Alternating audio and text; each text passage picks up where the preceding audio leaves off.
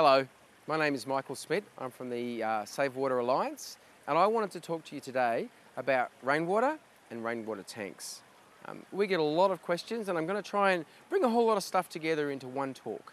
So, rain obviously falls on your roof. In terms of catchment, you'll get a litre of water for every square metre of roof area and every millimetre of rain. So if you need to calculate, it's a pretty simple calculation. Just work out how many square metres of roof area you've got, and that'll give you an idea of how much water is going to be flowing into that tank with a normal rain event. A good rule of thumb is you want to have about enough water in your rainwater tank for 4 weeks worth of use in summer. So that gives you a good idea. But it's very important when you're thinking about your rainwater tank to not just think about summer, think about all year round use. So we very strongly recommend that people connect the rainwater tank back into their toilet. And I've had toilets that flush with rainwater for years, and it's a very satisfying feeling every time you use it, but also into your washing machine, because that water quality is quite good for your washing machine. In urban areas, there are problems with drinking it, and in the country, people have been drinking it for years, and they seem to be pretty healthy out there. So it's come off your roof, it's hit the gutter. Gutter design is actually a fairly important thing too. Nobody wants to go up and have to clean a whole lot of leaves out of their gutter. It's difficult and it's actually dangerous. A lot of people have hurt themselves. So if you can look at a design where the leaves are naturally shed, that's going to save you a lot of work. It also means that there's less chance of, some yucky stuff accumulating in your gutter and potentially contaminating your water. So look at that gutter design if you get the opportunity. Most of us just got an existing gutter, and that's fine for collecting rainwater.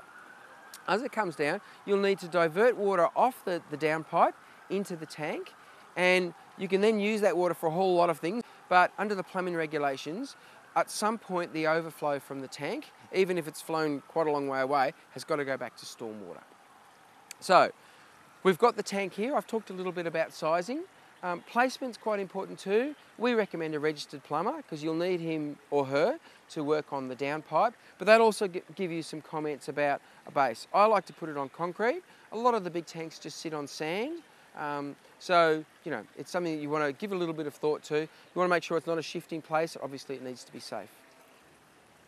So this is a ColourBond tank. It's a beautiful colour. It's going to match your roof. The colours these days are terrific. They really blend in nicely into the natural environment, but there's a lot of tank options out there.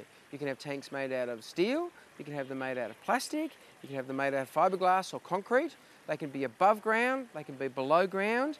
You can have great big hanging tanks that sit in between the foundations in your house or under a big deck.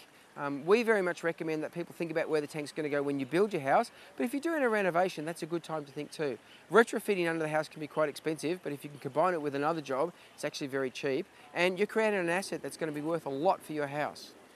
So that's just a little bit about rainwater tanks.